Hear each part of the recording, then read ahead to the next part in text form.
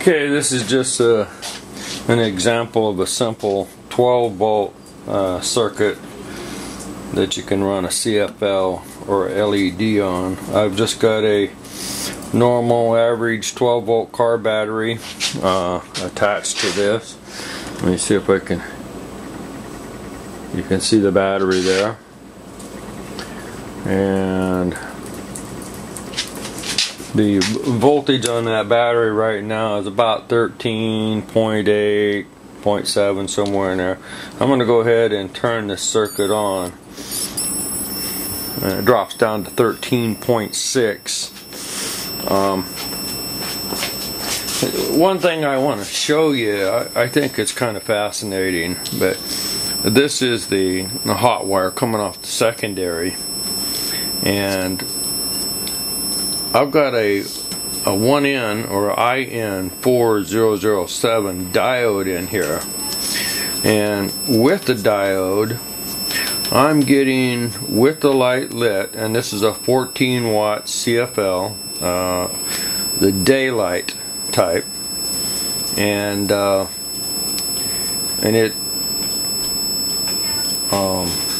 runs normal for 14 watts from your local power utility. Okay, now I'm going to take the power off, and I'm going to put it, otherwise I'm going to take the diode out of the circuit. I still get a bright light.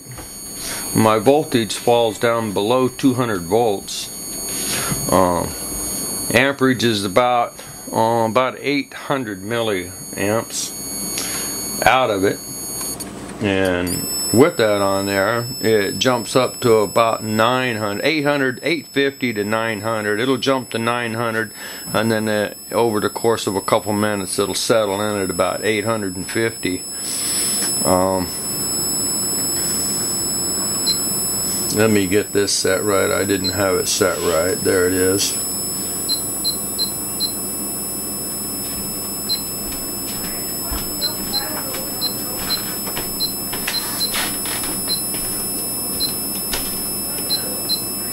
Okay, now I got it. About 760 volts.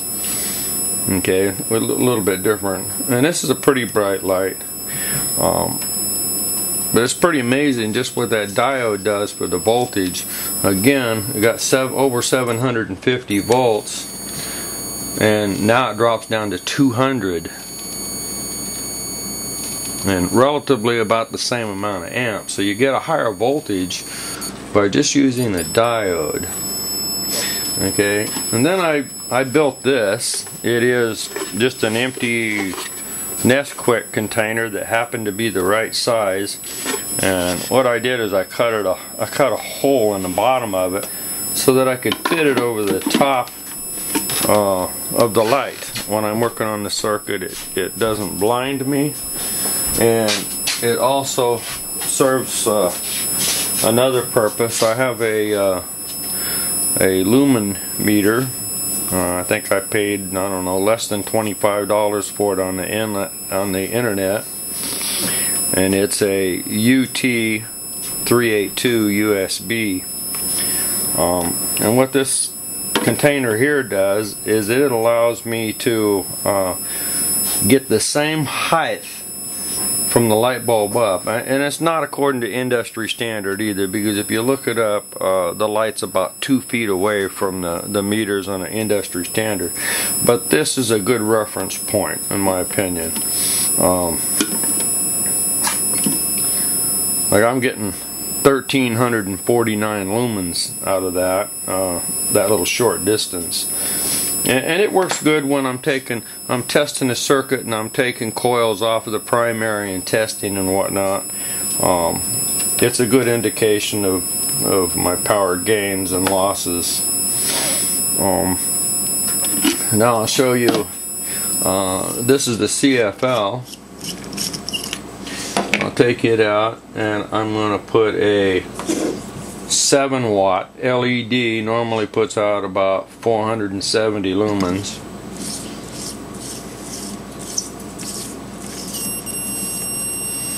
Okay, she's relatively bright.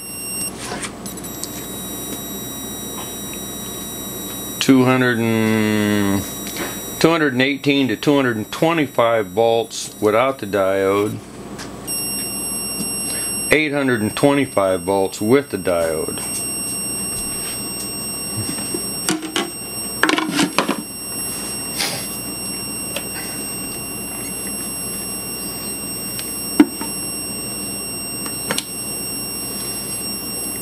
About 945 lumens is what I'm getting on that.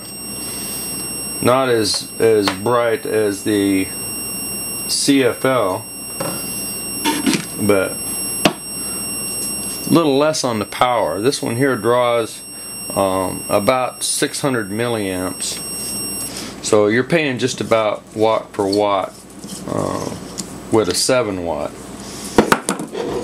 Now here's a much stronger LED. It's a 19 watt. It says 430 lumens.